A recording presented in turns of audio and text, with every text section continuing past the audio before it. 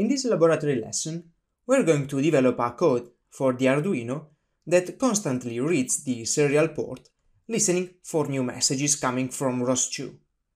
Additionally, upon receiving a new message, it will turn on or off the LED that is integrated on the board. To complete this lesson, you will need the Arduino board and an USB cable to connect it to your PC.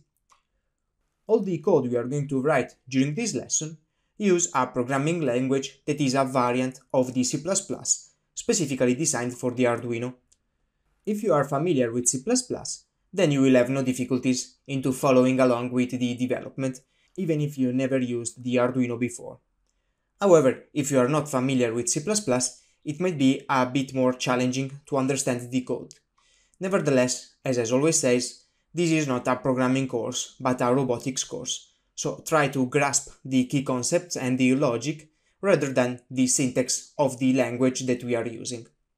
In the following lessons, we are going to develop both Python and C++ node for ROS2 to send messages to the Arduino serial port, and with this we are going to enable the communication between the ROS2 and the Arduino.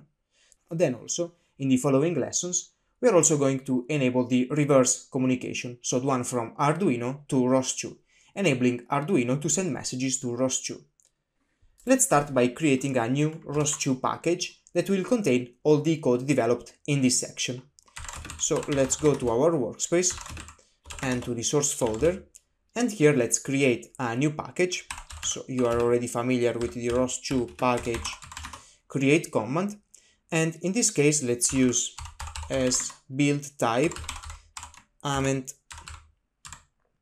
CMake, as we are going to insert both Python and C++ scripts in this package. And then let's name this package ArduinoBot firmware. So let's press enter, and this has created our new ArduinoBot firmware package.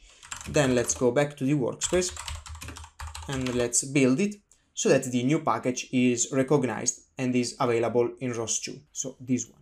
Since in this lesson we want to develop the code for the Arduino board, which receives a command from the serial port and turns on or off a LED accordingly, we are going to use the Arduino IDE, which I had you download in one of the early setup lessons, so this one.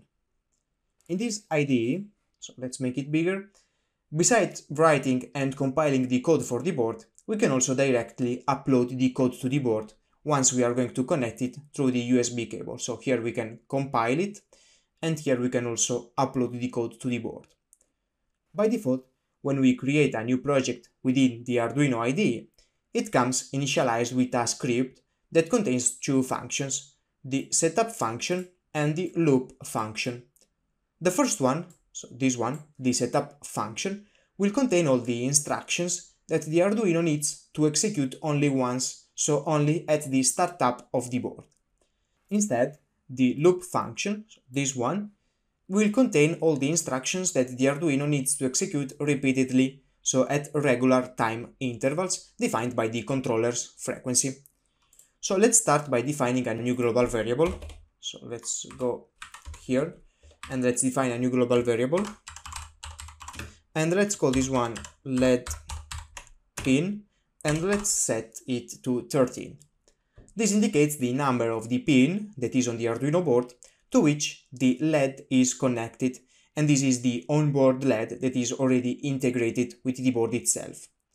And we want to turn this LED on or off based on the message that was received on the serial port.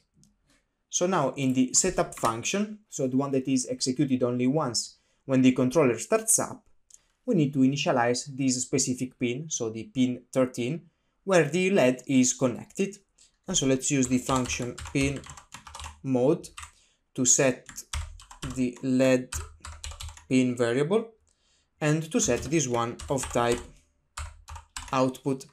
So basically, with this instruction, we are setting that we want to send an output command to this pin here in order to turn on or off the LED. By default, so at the controller startup, still in the setup function, we want the LED to be off. So let's use the digital write function to write on the LED pin, and let's write a low tension, and so this basically will turn off the LED if it was on. Next, still in the setup function, let's also initialize the serial communication, so the serial communication with our PC and so with the ROS2 word. And let's use the serial begin, and within this function we have to specify the baud of the connection, so let's set it to 115,200, and additionally let's set a timeout for the serial communication, so serial set timeout, and let's set a timeout of 1. With this, the board initialization is completed, so the setup function is completed, and now we can move on to define the behavior of the loop function, so the one that is executed repeatedly after the setup function. So here let's check if we have any new messages on the serial port with the instruction serial available. So if there is any new message available on the serial port, so this means that our ROS2 node sent a new message to the Arduino. Now we want to read this message within the Arduino. So to read this message, let's use the serial read string function, and let's convert this one to an integer, since we know that all the messages that we are going to receive from our ROS2 node are going to be integers. And let's store the output of this function into a new variable called x. And now let's check which is this message that we have just received. So basically let's check which is the message, so the content of the message that we have just received. So if the value of x is equal to 0, now in this case we want to turn off the LED. So let's use again the digital write function to write on the pin of the LED, and we want to write again a low tension, so in order to turn off the LED. Otherwise, so else, if we receive any other number, so any other command, we want to turn on the LED. So again, let's use the digital write function to write on the LED pin, and in this case we want to write an high voltage, and so basically this will turn on the LED. Finally, at the end of the if statement, so here, in order to avoid this loop to be executed too rapidly, let's add a small delay of 0.1. With this, we have completed our very simple script for the Arduino that receives a message from the serial port and turns off or on the LED based on the message that we have received.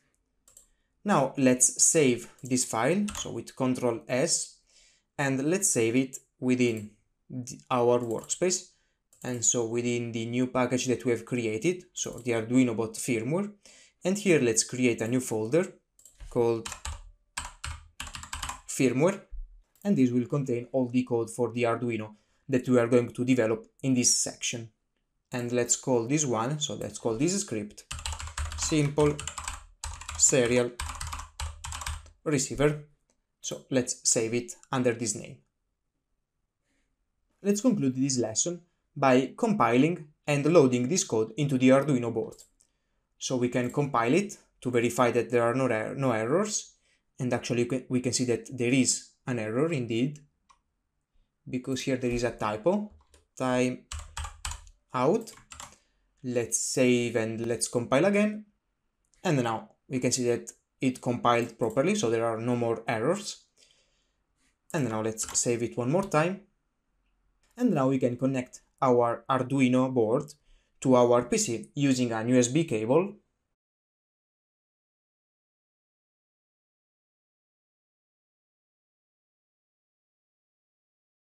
And before uploading the code to the board, we need to configure the Arduino IDE to indicate the type of the Arduino board that we are using and also the port to which it is connected.